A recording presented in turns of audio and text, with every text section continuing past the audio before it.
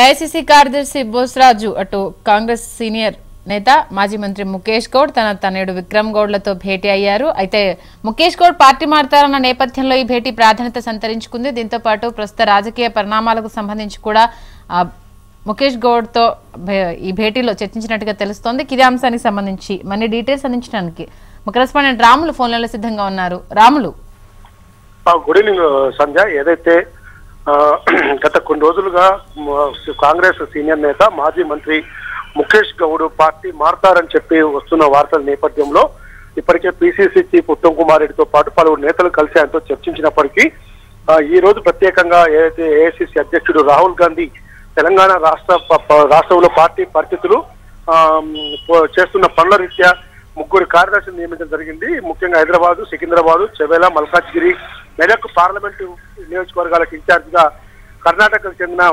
బోసరాజును నియమించడం జరిగింది. ఈ నేపథ్యంలో ఈ రోజు మాజీ మంత్రి ముకేష్ గౌడ్ తో ఆయన ప్రత్యేకంగా భేటీ అవ్వడం జరిగింది. మాజీ ముకేష్ గౌడ్ తో పాటు ఆయన తనయుడు విక్రమ్ గౌడ్లతో కూడా దాదాపు గంట పాటు భేటీ అవ్వడం జరిగింది.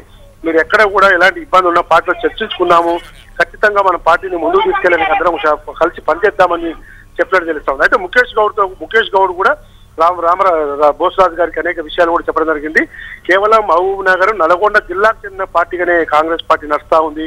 ఒకే సామాజిక వర్గం ఈ రోజు పార్టీ నడిపిస్తున్నట్టు తెలుస్తా ఉంది. వెనుకబడిన వర్గాలకి, బీసీలకు ముఖ్యంగా కాంగ్రెస్ లో మాత్రం ప్రాధాన్యత లేదు.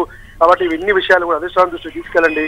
మేము పార్టీ కోసం కట్టుబడి ఉన్నాం కాబట్టి ఇతర పార్టీ నుంచి ఎన్ని ఆఫర్స్ వచ్చినా కూడా మేము వెళ్ళట్లేదని చెప్పడం జరుగుతుంది. ఇవన్నీ నివేదికలన్నీ కూడా మేము అధిష్టానం తెలియజేస్తాము. అందరం కూడా కలిసికట్టుగా పార్టీని బలోపేతం చేసే దిశగా చేద్దామని చెప్పి ఇరువురు మధ్య చర్చ జరిగినట్టు తెలుస్తుంది. సంధ్య, అలాగే చూసుకుంటే ప్రస్తుతం ఉన్న అటు తెలంగాణ నేతల్లో ఒకరికొకరికి సఖ్యత లేకపోవడం, అలాగే ఒకరి నుంచి ఒకరికి అంటే పార్టీ మారతారన్న ఊహాగానాలు కూడా ఎక్కువైన ఈ నేపథ్యంలో అంటే మరి దీనికి సంబంధించి ముకేష్ గౌడ్ వైఖరి ఎలా ఉంది?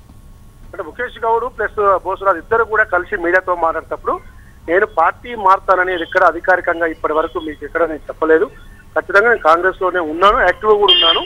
నాకు సమయం ఉన్న మేరకి కార్యక్రమాల్లో పాల్గొంటున్నానని చెప్పడం జరిగింది. ఈ పరిస్థితుల్లో ఇరువురు మధ్య మంచి సౌహృద్భావ వాతావరణంలో చర్చలు జరిగాయని చెప్పి నేతలు చెప్పడం జరిగింది. అయితే బోసరాజు ఓన్లీ ముకేష్ గౌడ్నే కాదు, డిప్యూటీ సీఎం మాజీ మెదక్ జిల్లాకు చెందిన నేత దామోదర్ రాజనరసింహతో పాటు ఇతర నేతలు పార్టీలో కీలక పదవులు ఇదివరకు మంత్రులుగా చేసి కొంచెం ఇటు సమన్వయ లోపం వల్ల పార్టీ కార్యక్రమాలకు పార్టీకి దూరంగా ఉన్న నేత అందరూ కూడా కలిసే పనిలో భాగంగానే ఈ రోజు ముకేష్ గౌడ్ తో పాటు భేటీ అయ్యడం జరిగింది. భవిష్యత్తులో సినీ నటి మాజీ ఎంపీ టీఆర్ఎస్ లో ఉన్నప్పుడు ఎంపిక చేసిన కాంగ్రెస్ సీనియర్ నాయకురాలు విజయశాంత్ తో కూడా ఇవాళ రెండు రోజుల్లో భేటీ అయ్యి ఆమెకు సంబంధించిన విషయాలపై కూడా చర్చిస్తామని చెప్పి బోసరాజు చెప్పడం జరిగింది.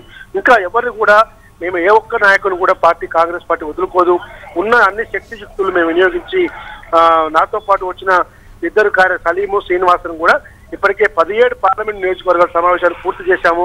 కాబట్టి హైదరాబాద్, రంగారెడ్డిపై కూడా మేము దృష్టి సాధిస్తామని చెప్పడం జరిగింది. సద్య ఓకే, అలాగే చూసుకుంటే రాములు అంటే పార్టీ డిస్ట్రిబ్యూషన్కి సంబంధించి పదవుల పందేరానికి సంబంధించి కూడా అంటే ముఖ్య నేతలకు ఇంపార్టెన్స్ ఇవ్వట్లేదు, వాళ్ళకే పదవులు అంటగట్టుకుంటున్నారన్న విషయానికి సంబంధించి కూడా ఇటీవల మరి వివాదం చెలరేగింది. దీనికి సంబంధించి మరి ఎలాంటి నిర్ణయాలు తీసుకునే అవకాశం ఉంది?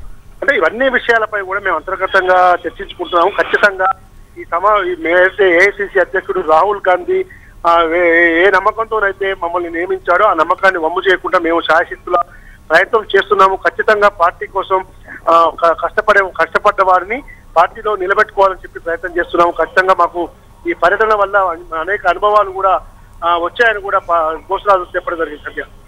Okay, thank you Ramulu.